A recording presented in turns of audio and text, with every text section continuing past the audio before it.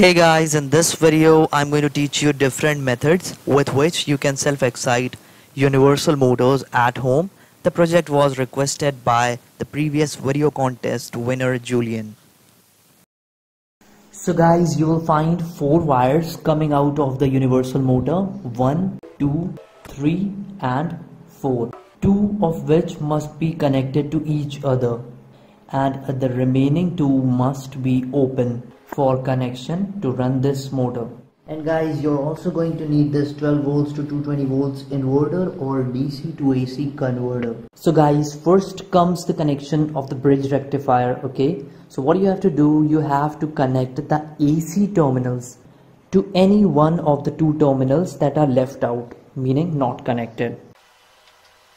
Now the other AC terminal will remain open. Add to the DC output terminals, this inverter or DC converter will be connected. Okay,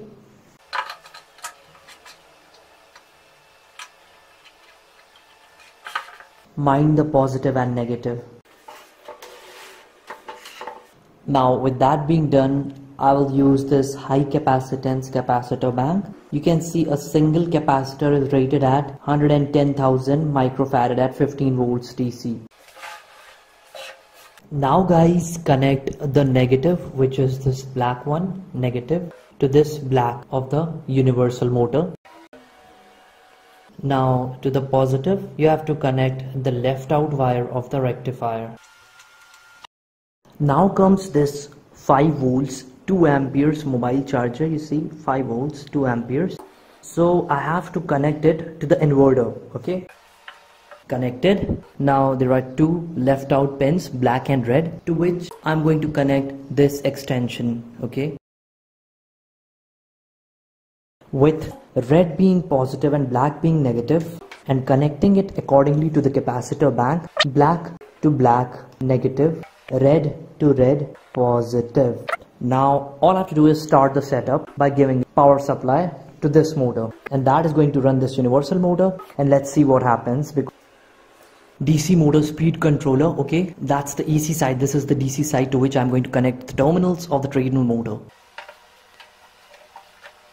Always turn off the supply first. Make sure at the start the speed is at 0. This is the bulb that will be connected to the terminals to which this inverter has been connected. Yeah, this one I will connect afterwards. Okay, let's go.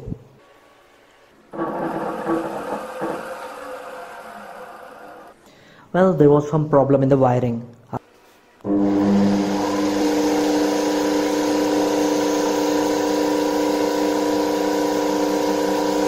Oh, you see, the motor is turned on. Although at present it is showing low battery, but in few moments it should gain like charge, and the low battery light should go away if it is working. It seems like it is working. The light is going. I'm going to give you a closer view. Yeah. You see, the low battery light is going away and the main light is getting brighter and brighter. Somehow the light just turned off. When I'm touching the terminal, then the light of the inverter is glowing brighter. I don't know why is that. You see, it is glowing brighter. Let's connect it permanently to this point.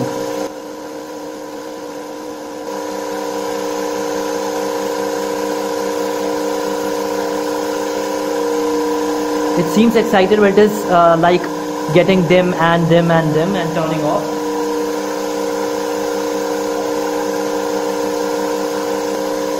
I think the bulb has got fused. Guys, now what I have done is to one terminal coming out from the universal motor, I have connected the rectifier's terminal, and the other also I have connected the rectifier's terminal. Okay, and the output of the rectifier DC is going to feed the inverter, and this 5 volts charger is connected here, that is going to feed this excitation capacitor, which is going to excite the universal motor. So this is another way that I'm going to try.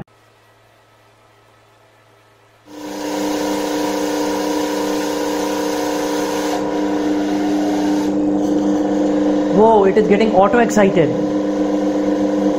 Huh? What the hell?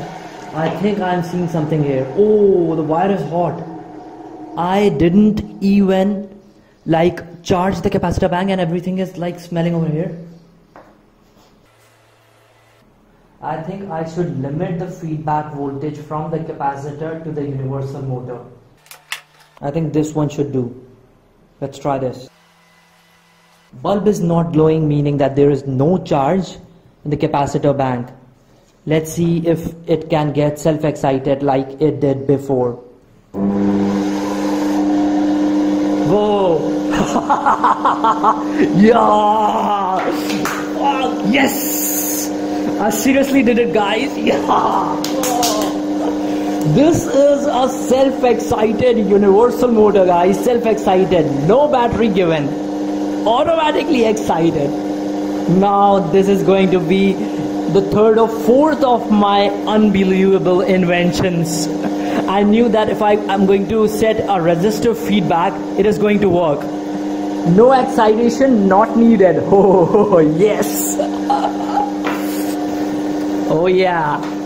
That inverter is feeding it. You see that it is glowing better and better, and in some time that low battery voltage indication is going to go out, or some of the wire might just get burnt, because at present it is heavily loaded. And this thing is not present on YouTube anywhere on the internet. That's the first, and I'm the one to do it. Oh yeah. Cool. Yeah. Let's measure the voltage.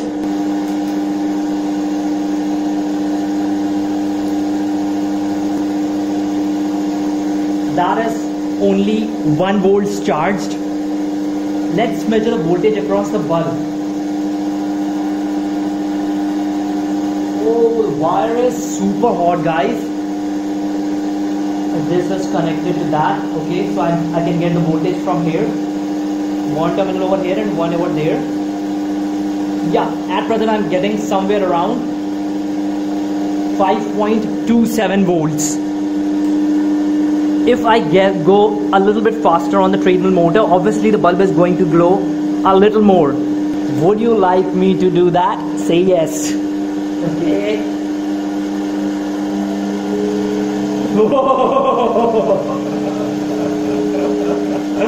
Yeah, it is working. Let's turn off the lights and then check it out. Let's see how bright it is.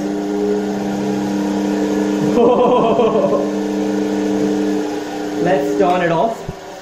You see it's turned off and it is still glowing because of the circulating magnetic field.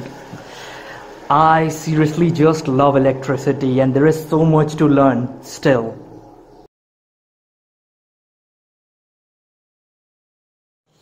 Now guys, you all must be thinking that this method is super complicated. Well, the good news is that there is another shortcut, super shortcut, in which you are not going to need any of these. Okay, so for that I'm going to use this 12 volts UPS battery. Next, what you have to do is run this motor with a DC source, not an AC but a DC source. Okay, you can see that it has started running. Initially, when it was running on AC, the residual magnetism was 0 because of changing magnetic poles. The pole which was initially north became south and then again north. So there was 0 residual magnetism. But now that I've fed a DC source to it, the poles have a residual magnetism. Now using that residual magnetism, I am going to self-excite it without any external source. This is a bulb, you see, incandescent bulb.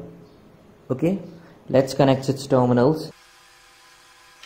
Now let's turn the supply on and see if it gets self-excited. Okay.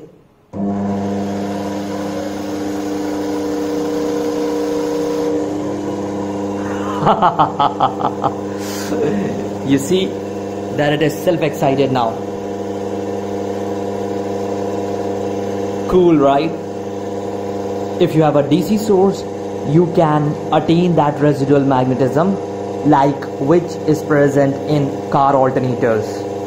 And when you have done that, then you can get it self-excited, but not if it is continuously running on AC source.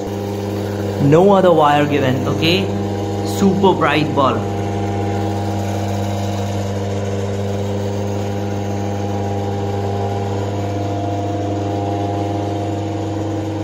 Cool.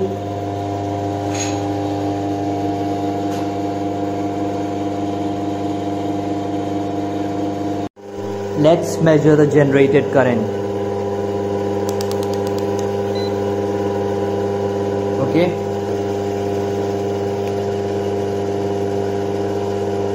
.70 amps. DC amps. Haha. Cool, right?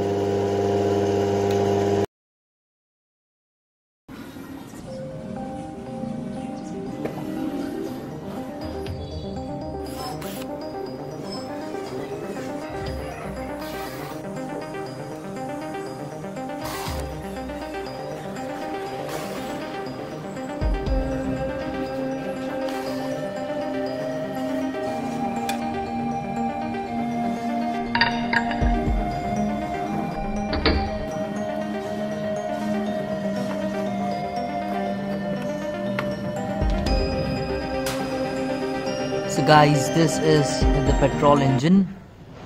You see, it still looks nice. So yeah, let's open it further.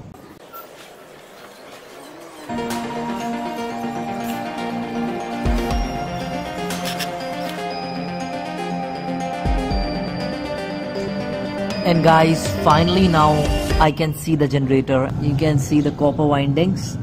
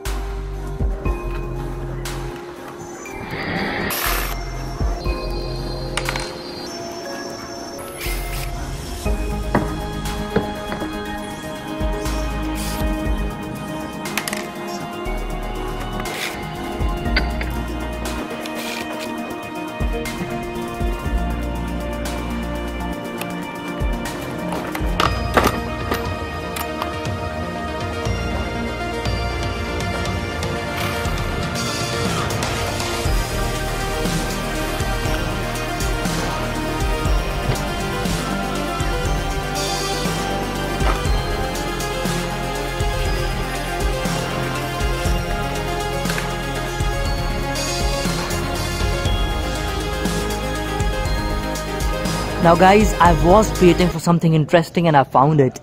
This you see is a high voltage coil, two-sided. one pole north and the other pole south. Now if there is pole changing, then it will produce high voltage that is going to feed the spark plug and thus burning the coil and running the engine. So this high voltage coil pole changing technique is obtained with the help of permanent magnets, super powerful. You see the poles. I believe this is the main pole, you see. Yeah, great, really nice. Not sure about the other pole. Yeah, this has really low magnetism, so I don't think that it has any polarity. I don't know what kind of system it uses to excite this magnetic pole. Anyways, yeah, let's get forward to opening the rest of it. And guys, you wanted to watch the treasure? Well, here it is.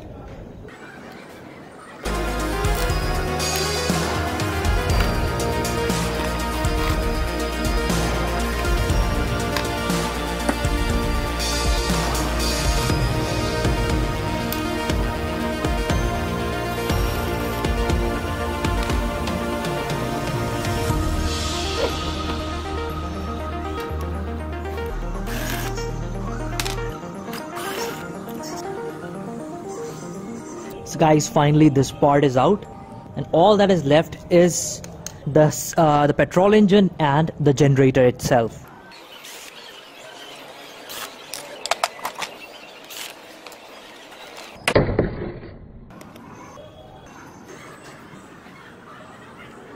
The generator fan.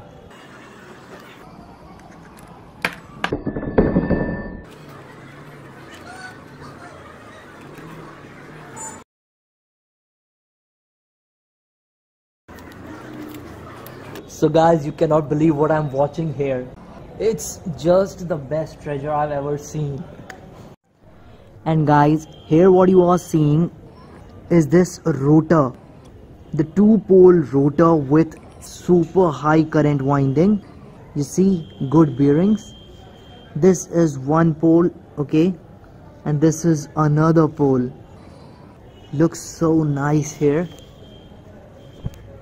High quality bearings with a groove for placing this long screw through it.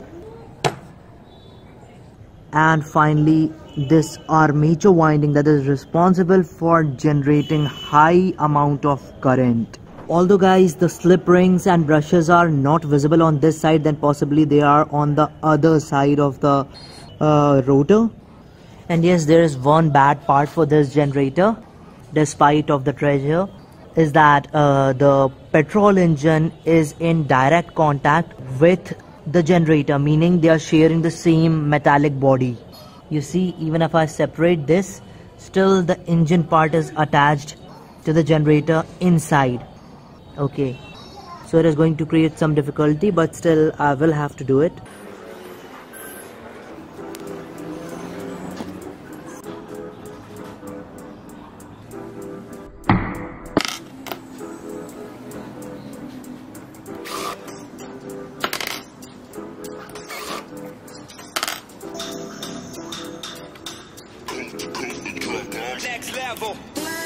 And guys, now comes the treasure part 1. The high voltage, very high voltage flyback transformer. 2 poles, the separate poles type, north and south. Let's keep it aside.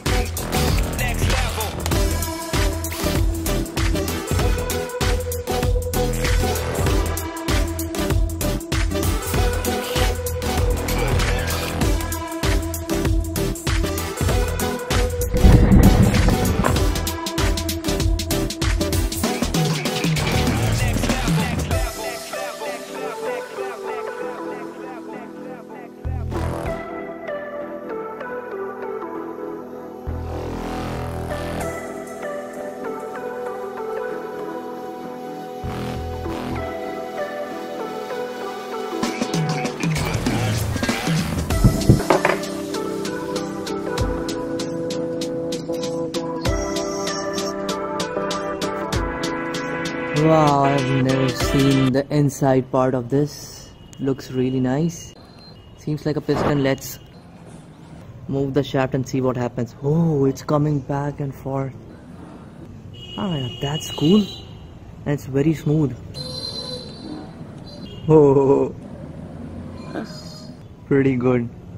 You see? Actually, I'm doing this. It is coming back and forth. Nice. And guys, when I'm placing my hand like this and turning the shaft like this, it's sucking my hand in. Okay. Yeah. Now. You see? It went inside and created a circle. One could make a pretty good air compressor or air pump with it. Pretty big area for suction. And I also have a Pulsar 150cc engine that might also contain something similar. So this seems interesting, so I'm also going to open up that. And now I have to open up this screws. Now it was very tight and I had to use one more person to help me out in opening this. I've loosened it up so that I can open it easily in front of the camera. So let's open it. You see, it's opening pretty good because I've already loosened it up. Yeah.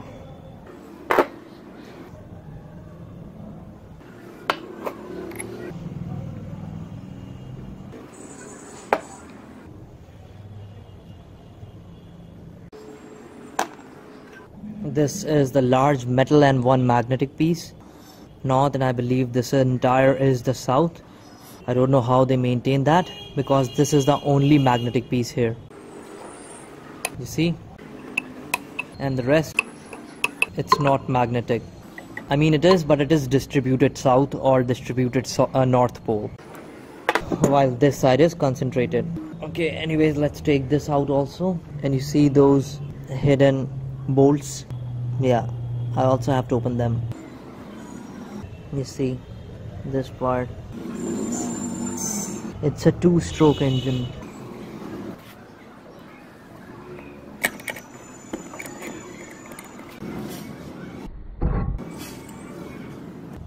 Wow, something similar to a flywheel, evenly distributed and with a magnet. Pretty good, huh? The final motor shaft. It is pretty tight to move. Yeah. And now the three bolts are open.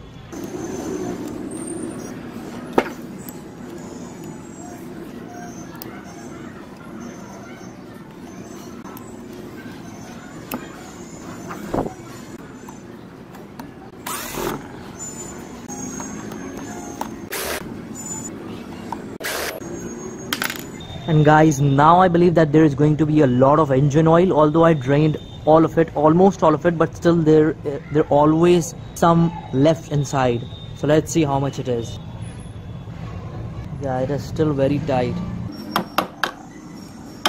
Let's open it. Wow.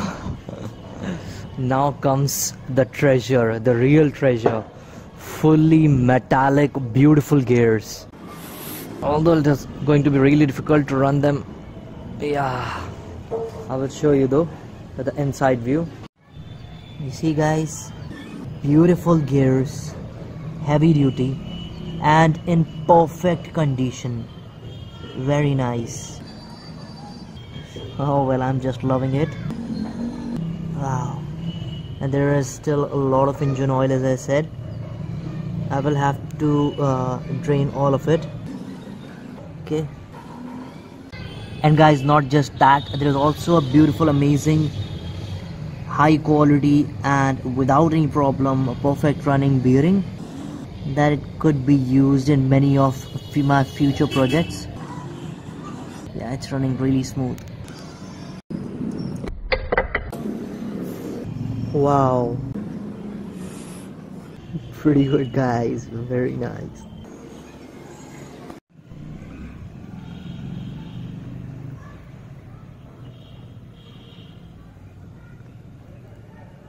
Yeah, see, So very good looking, pretty smooth running, and in every way a very good engine. So there is no point in destroying it. I'm going to use it as an air compressor in one of my future upcoming projects. Opening it is only going to destroy it because the generator and the two-stroke engine both are connected to each other with a same body. The only way to separate them is to cut off this aluminum body, which is not at all useful, at least for me and for my upcoming projects.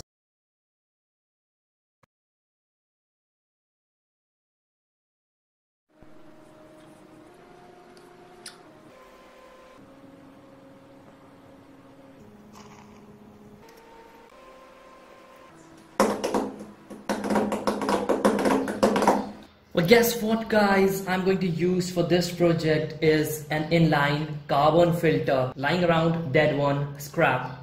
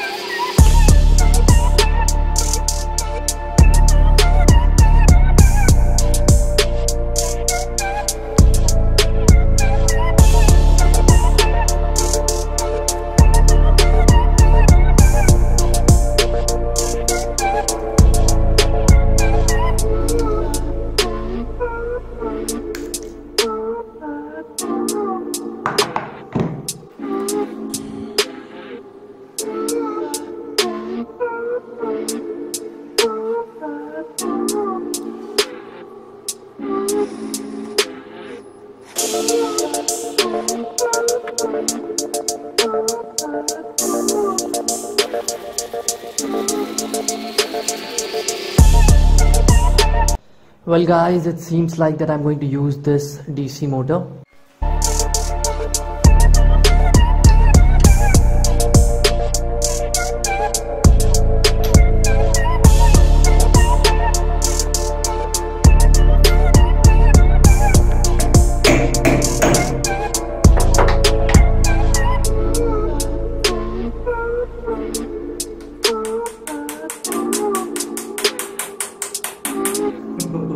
Super.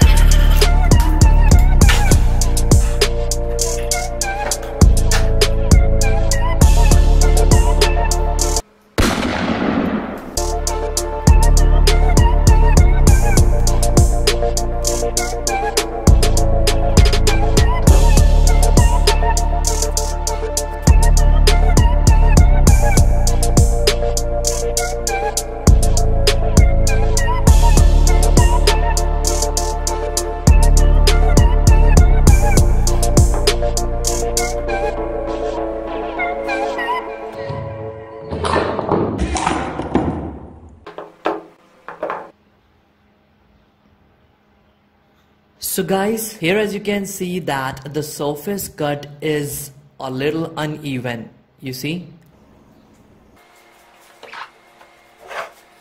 Now guys, for precision cutting I have this super amazing milling machine, okay.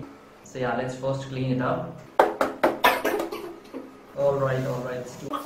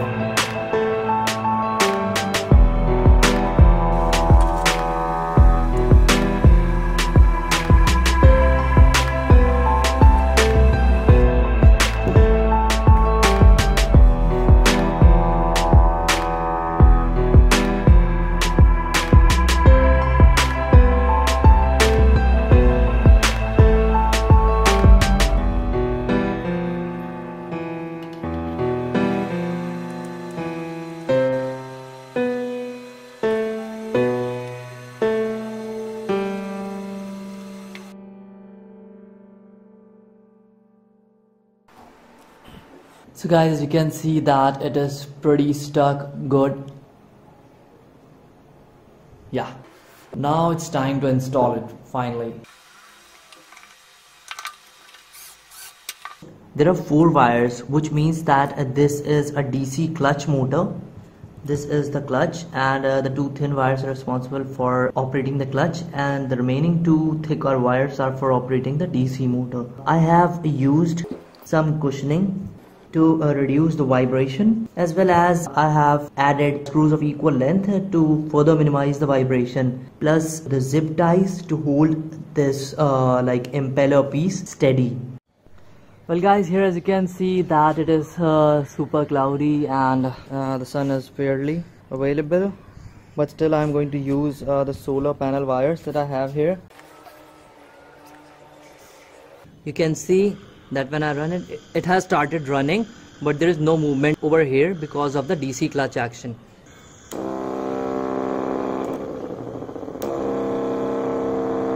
Seems like it's working fine. Whoa, super guys.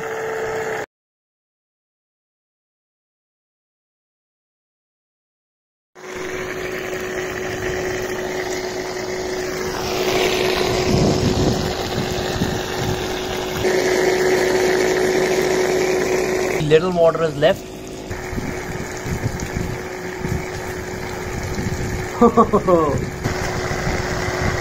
See guys, superb water pump.